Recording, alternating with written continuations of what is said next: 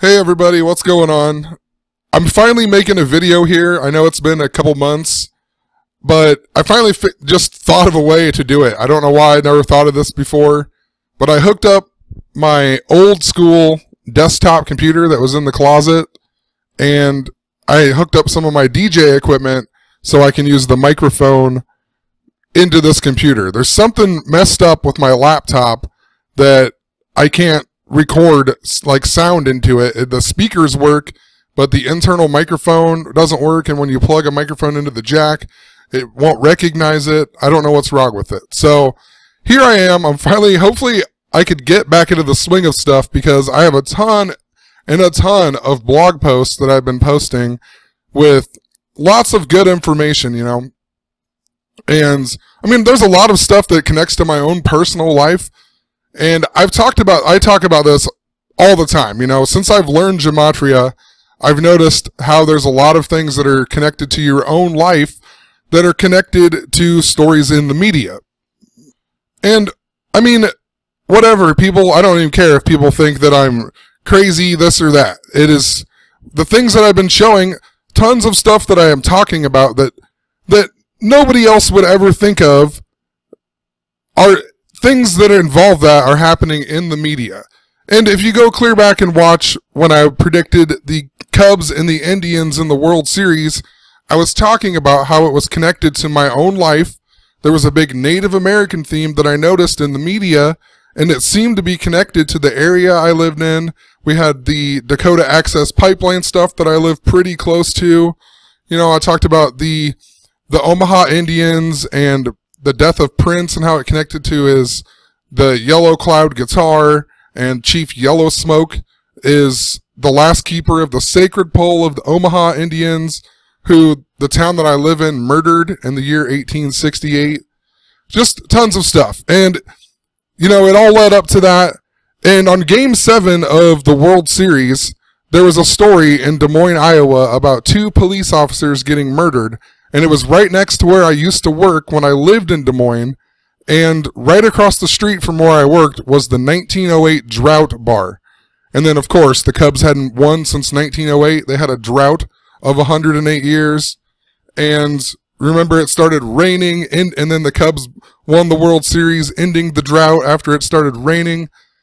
I mean, what are the odds of that? I worked at Burger King, that in Gematria equals 112.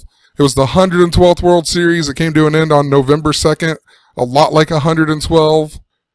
Then, in regards to the Super Bowl and whatnot, and there's been other things that I've been talking about that's not just sports, you know, but in regards to the Super Bowl, I was talking about how there was a connection to my uncle who died 2 weeks later after I started talking about him in a car wreck or whatever, but he gave me this Miami Dolphins jersey. I was talking about how it was like Flipper and flipping the script, and I have a bunch of videos, and they're really long, and I'm sorry on this, but, you know, everything about my uncle was 166. Barney Murphy equals 166. His wife is Betty, and, you know, Betty and Barty, like the Flintstones. The Flintstones aired 166 episodes. I found out that he gave me this jersey because he just put it on my porch, and I didn't know who gave it to me. I found out at a place called the Gold Slipper that equals 166 in Gematria. The Flintstones are even based off of a TV show called The Honeymooners. If you just write out Honeymooners in Gematria, it equals 166. I randomly asked my mom when she was working at the Gold Slipper what my uncle's birthday was, because I was curious in regards to all of this research that I've been doing. It just so happened to be 166 days after his birthday. It was this huge number that I kept talking about over and over and over, you know. And along with it, I was talking about how there seemed to be flipping the script was part of the script in regards to the Super Bowl and whatnot. And then I type in reverse Gematria because that is flipping the script, and all of a sudden there was all these revelations in regards to reverse Gematria. And, you know, for me, I've been doing Gematria long enough, I can see the overlap, and I have a better understanding, and I see how it all makes sense. And for someone new, I can totally understand how it just all seems like craziness, because there's a lot going on. You need to start small and then eventually build up to understand more of the overlap and understand more of how this all works. And I don't even know how it all works for sure, but I have a better understanding than most people you try to tell. Or, I don't mean that in a bad way. I'm just saying that I've been doing it for so long that I can see certain things that other people might not completely understand. And that kind of leads you to a standstill as well. You're trying to further this knowledge and show people this in videos and your blog, but if people don't understand the basics of it, how can we get them to get a better understanding of it when it gets more complex, So, I don't know. It's hard for me. I can't make very simple videos anymore just because I've been doing it for so long. And my videos were already super complex and super long before I even learned other, reverse gematria. So now that was part of the reason why I didn't want to make videos for a while, because I was trying to think about, to clear my mind and figure out how I can portray this information to people without getting them just completely lost and confused. And honestly, I don't have a clue how to do that. People just have to see it, and they have to go back and watch some of the more simple videos that I talk about a lot of times. You have to watch the previous videos to understand where I'm going with a lot of this stuff, because ever since the beginning of making videos and doing this research, whatever, talking about it, at least trying to figure out what the truth is, it's every single day is a build off of the next, and some people just don't understand that. They come into it and they don't get it because they won't take the time to go back and review the old stuff. So anyway, I just find that it's very interesting that when you type in reverse gematria, it equals 166, this number that I kept talking about in regards to how it was connected to my life, connected to flipping the script. And if you don't think that they've been doing that, there's been all kinds of reverse stories in the media. There was that escalator that all of a sudden went in reverse, if you remember that. And they're always talking about Trump reversing his ideas, and now he's not friends with Russia, and he's reversed, and he's more with China and everything else. There's reverse stories in the media a whole lot of times. I've seen a whole bunch of them ever since reverse gematria, there was revelations in it. So it just makes me wonder, is this the Freemasons and whatever else? Are they controlling this, and are they leading us down a path by, allowing us to understand that reverse gematria is being used? Or is this by something greater? Is this by something good that is trying to help us, by God, or by something else? And I've been getting a lot of stuff in regards to the angel Gabriel, and I have just a ton of posts on it. I'm not going to go back into it, but there's a lot of very interesting things in regards to the angel Gabriel, which seem to be showing me something. I don't exactly understand the full meaning of it, but it's definitely showing me something, and eventually it's going to make a lot more sense. But it just makes me wonder in regards to this, it's connected to everything I'm talking about. And it just weirded me out enough to where I wanted to take a step back and just think about it. It's like maybe all of these stories in the news are real, and it's not the Freemasons, right? And it's not the Zionists. It's not the Zionist Jews. But then when you start thinking of that, then you start thinking, why do they have obvious fake stories in the news? Another thing in regards to fake stories in the news, there's YouTube channels on here that always have these amazing footage of a hoax. And it's like, where in the world did they even get this footage? You can't find it anywhere on the news. They find some random person with a camera, and then they're showing that it's fake, almost as if we're supposed to know that it's fake. You know, they want people to know that it's fake. It seems like there's an agenda to wake people up to a certain extent. That's why we have a president who says that the New World Order exists or whatever, you know, and he agrees with Alex Jones. And he says that the media is a bunch of liars and everything else. So, you know, I started thinking, maybe this truly is just all, there is a universal code that I've been talking about. It's run by God, and it has nothing to do with bad people. It's just all a script that we all are living in, you know. We're all living in this matrix and whatever else. But I've had like death threats. I've had letters in the mail. You know, I don't know. It's just very odd stuff. And I noticed that I kept getting these comments from this person named James Jumper on my blog. And they'd write stuff like Dan E. Barrett queer equals 166. Gematria is bogus equals 166.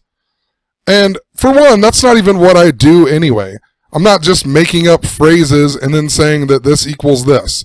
You know, you might take like a media headline and you take their name out of it and maybe their name equals 50. And then you notice that they died 50 days after their birthday and they were famous for being on 50 Shades of Grey, or, you know what I mean? Stuff like that. I'm not just making up a phrase saying like Donald Trump is a bad president, and then whatever that equals, that must mean something, you know? So basically what I'm getting out of this is that this person, I further went on to discover that they have a whole blog dedicated to discrediting my blog.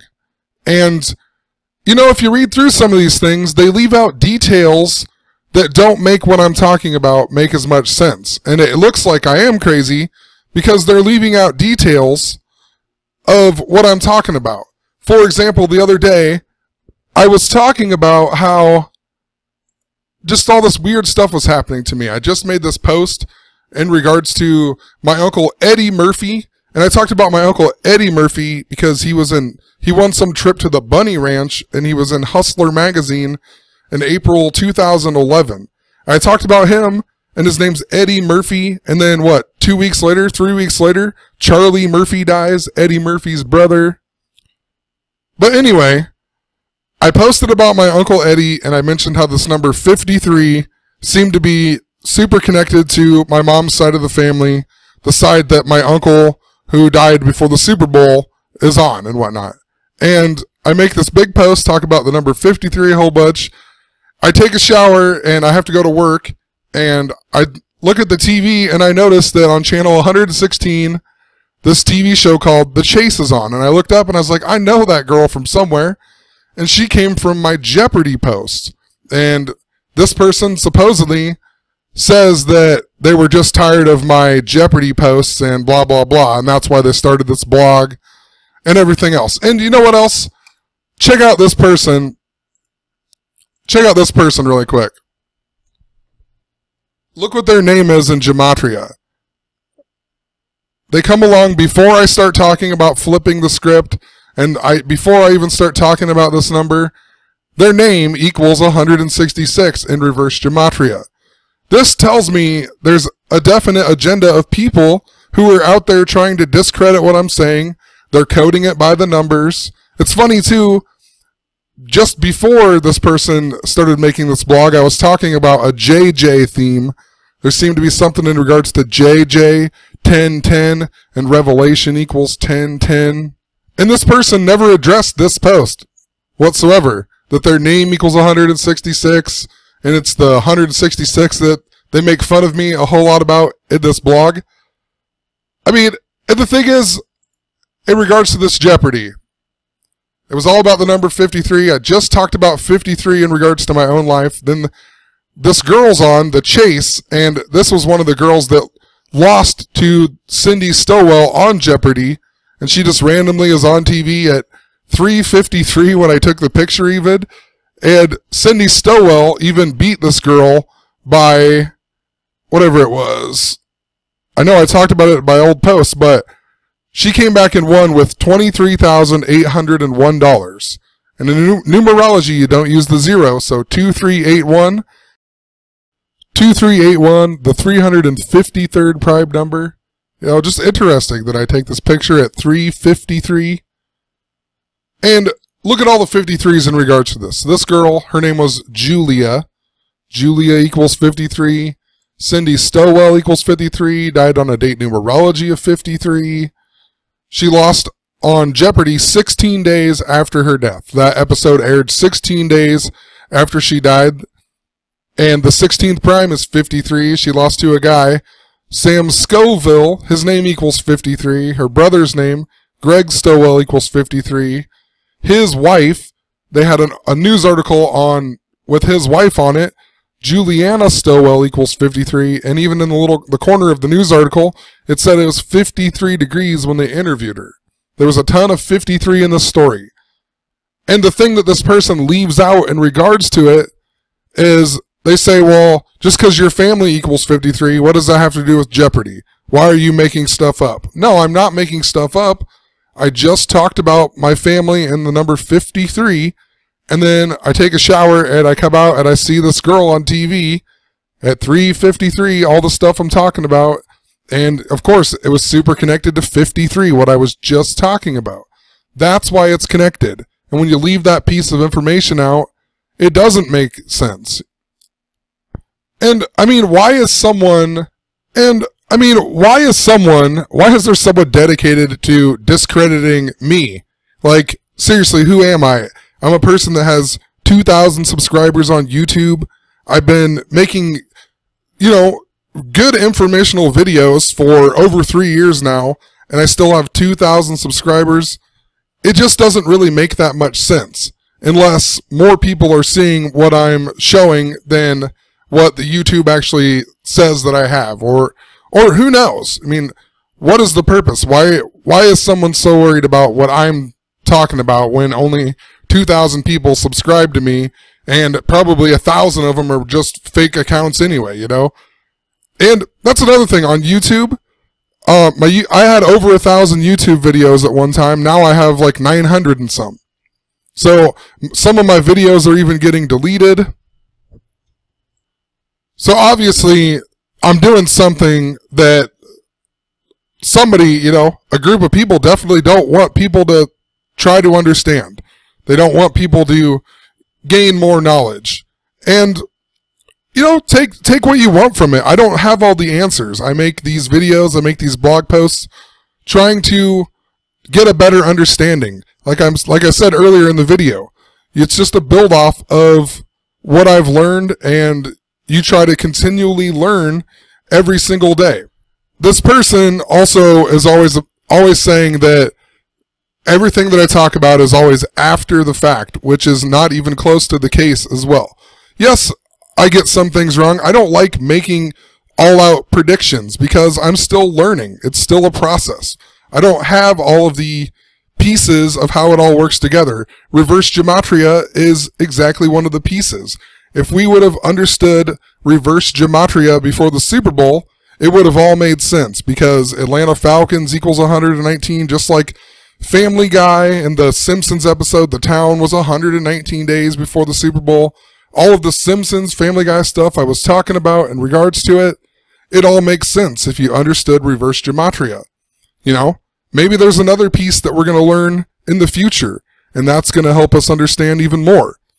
So you don't always get things right, and that's why I don't like making predictions. I'm still trying to piece it together and figure out how it works every single time, when a certain thing is used, when a certain thing isn't used, and I don't know. That's why you document as much as you possibly can, and then you can come back and look at it and try to figure it out. But as far as not predicting anything, I predicted a whole lot of things, to tell you the truth. I predicted the Royals to win the World Series in 2015. Earlier that year, in 2015, I even said the Golden State Warriors would win the NBA Finals, and it was connected to Valentine's Day. I didn't understand exactly how, but Golden State in Gematria equals 122, and they won the NBA Finals 122 days after Valentine's Day. I mean, there's just numerous times that I've mentioned something that there's no reason that anyone would even talk about it. Like Eugene Cernan, he died in January this year. In November, I was talking about how there was a space theme, and I talked about Eugene Cernan and Neil Armstrong because they were the last guy to walk on the moon and the first guy to walk on the moon, the first and the last. Then, like a week later, we got a story of Buzz Aldrin being in the hospital and John Glenn being in the hospital. Then John Glenn died.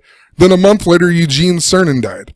I mean, who else was talking about Eugene Cernan in the world? You know, I documented on my blog that he dies.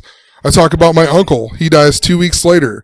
I talked about him in regards to the Key of David and Colin Kaepernick and Francis Scott Key. It sounds a lot like Francis Got Key, like the Key of David. Jesus was supposed to have the Key of David. The very next day, we got the death of the former Atlanta Falcon, Keon Carpenter. Jesus the Carpenter, Keon Carpenter. I mean, just so many examples. I talked about fat comedians because of the movie Uncle Buck was on, and I decided to look up John Candy, and I noticed that he had some connections to Chris Farley, and they're both fat. And I looked up other fat comedians. They were all connected to the same numbers. I believe it was 124. A month later, we got the death of a fat comedian, Kevin Meaney, who was Uncle Buck in the TV show, and he died by the same numbers as John Candy, Chris Farley, John Belushi, Sam Kinison. I talked about the movie Field of Dreams, and even in regards to W.P. Kinsella, then W.P. Kinsella died not even a month later.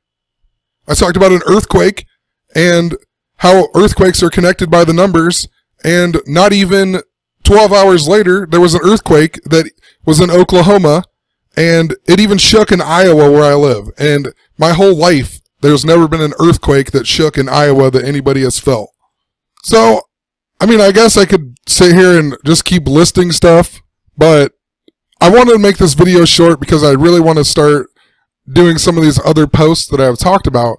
But I just wanted to show that there truly is an agenda of people trying to discredit the things that I am saying.